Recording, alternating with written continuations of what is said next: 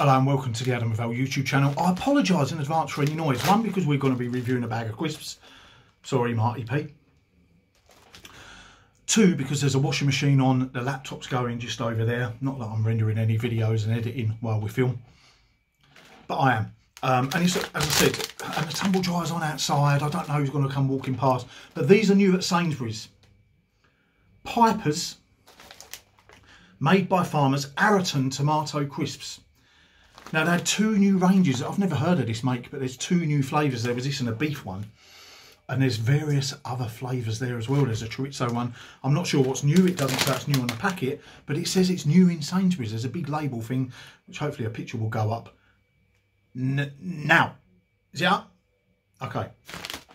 I couldn't take a very good picture either on it. It just says, Pipers make snacks that taste great. We produce finest crisps using the best quality locally sourced potatoes, working with unique ingredient partners, creating bold flavours. And this flavour, it says, our Araton tomato flavour is produced from tomatoes grown by Paul Thomas in the Araton Valley, the Isle of Wight. And it goes on to say why their tomatoes are the best in the Isle of Wight, because of the valley. But this isn't a gardening lesson or a how to grow a tomato lesson. These are tomato flavoured crisps, basically.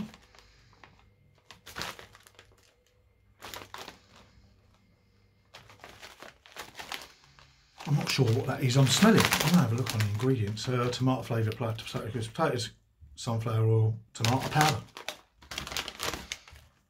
They're almost like the kettle chips, that type of... It looks like it's going to be that type of crunchiness.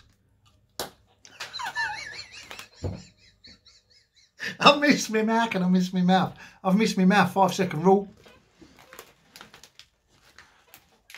I won't in case I get slaughtered, but I would if I weren't on camera. I missed my mouth.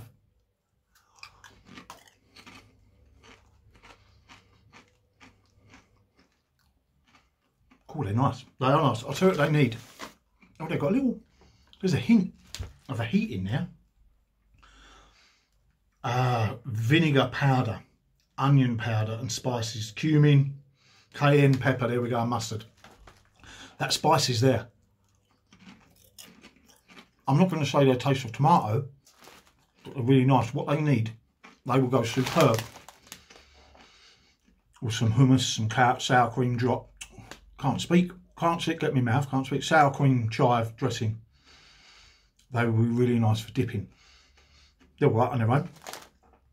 They're actually, the more I have them, the more they're nicer. But I want a dip the size of that.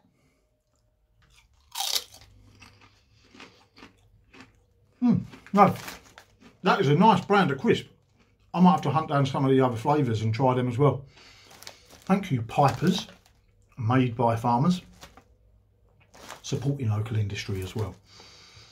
Thanks for watching. I'm going to go and look around the floor, see if there's any more food I can pick up. And we'll see you next time.